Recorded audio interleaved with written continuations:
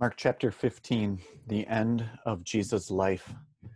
Here we find some great and stunning truths about our God, the way that he chooses to work, the foolishness of God compared to man's wisdom. It's interesting to ponder what's going through everybody's minds in this moment. You think about this, the chief priests, the elders, and the scribes, they say, we're going to end this once and for all. You have Pilate, who's, I guess, rather cynical, who recognizes in many ways what is truly going on, and yet in the end doesn't do the right thing. He subjects an innocent man to death, probably largely to save his own skin, his own political motivation, so on and so forth. What do you suppose the devil is thinking? Does he really think this is going to work, or is it just blind fury, striking out in rage? Either way, we find out that God has greater plans than anyone of us could ever have foreseen, as he makes his own son out to stand on trial, to be falsely accused, and to be preferred less than a murderer by the people, to be finally sentenced to an unjust, unfair death, and to give up his life on the cross.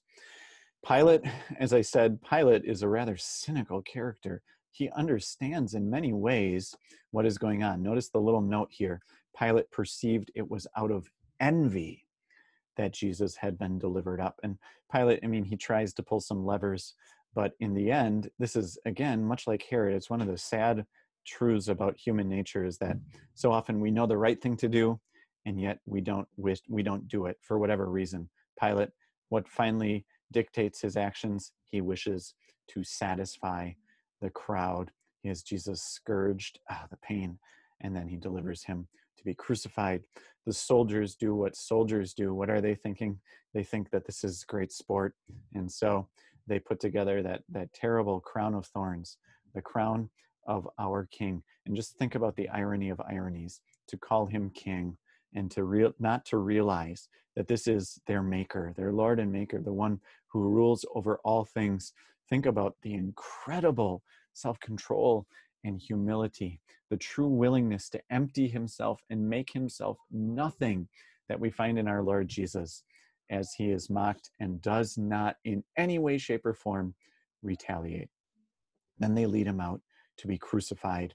They make Simon of Cyrene carry the cross. They bring him to that glum place, Golgotha. They offer him wine mixed with myrrh. They crucify him.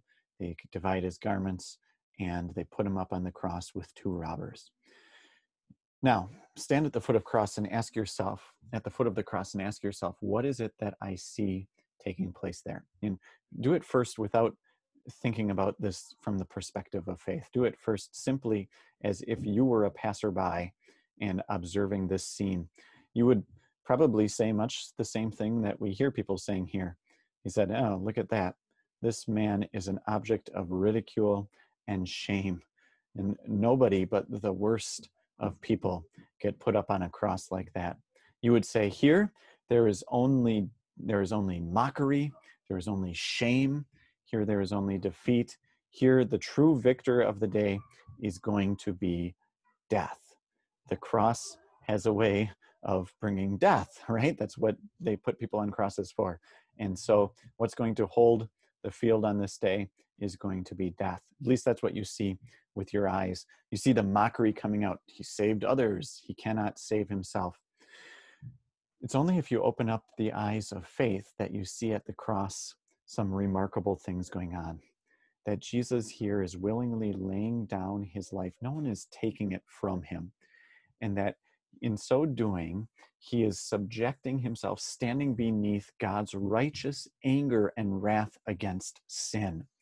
Nobody who just saw the scene with their eyes in their head realized fully that that's what's taking place here. The earth itself is darkened, right? Creation is hiding its face. There's darkness over the whole land.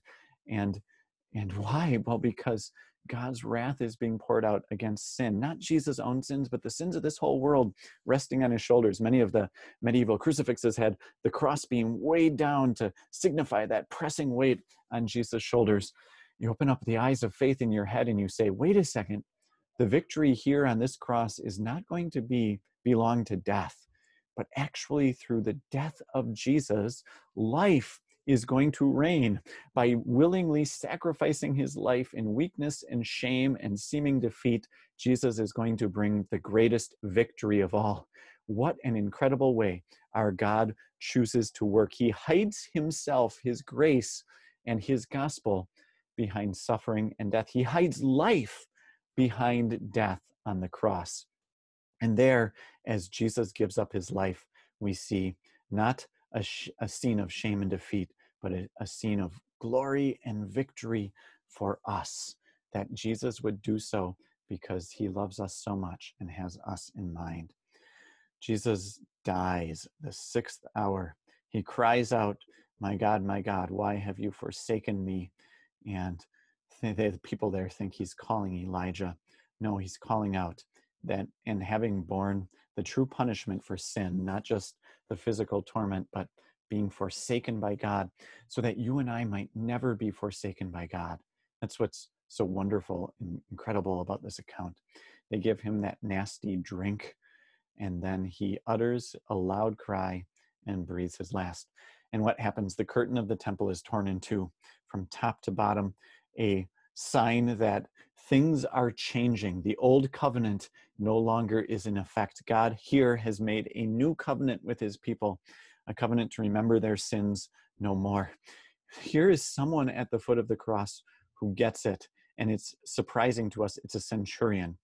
Again, if you think Mark's gospel was perhaps written for the people in Rome, it's a nice touch to remind those Roman readers that there was a centurion there at the foot of the cross who got it, who understood, and who cried out, truly he was the Son of God. Then we have the sad scene of those who love Jesus standing at a distance and coming up to him and caring for him, even in the hour of his death. They had followed Jesus and ministered him. Now they're watching out from a distance, and they are going to make sure that Jesus is laid to rest. Joseph of Arimathea, together with Nicodemus, are the ones who are going to take care of this. It says they had to take courage, obviously, and go to Pilate and ask for the body of Jesus. Pilate's surprised to hear that he's already dead. Crucifixion is not a fast track to death. In fact, people were known to last for more than just a few days on a cross. But they did the Romans typically just left people to hang and suffer and die in absolute agony, even for like a week or more. But they made exceptions for the Jewish concerns over dead bodies, which is why Pilate would send people out to break the legs of the other two. And they wanted to get them down so that they wouldn't be unclean before the Sabbath came. That was an exception made by the Roman Empire specifically for the Jewish people. So not surprising that Pilate should say, wow, he's dead already. So he does, in fact, give the body of Jesus to Joseph, and the women go to make sure they see where Jesus' body is laid. And there, this sad and yet wonderful chapter ends with our Lord and Savior, the author of life, being laid cold and dead in a borrowed tomb. And we will have to pick it up there tomorrow for the rest of the story.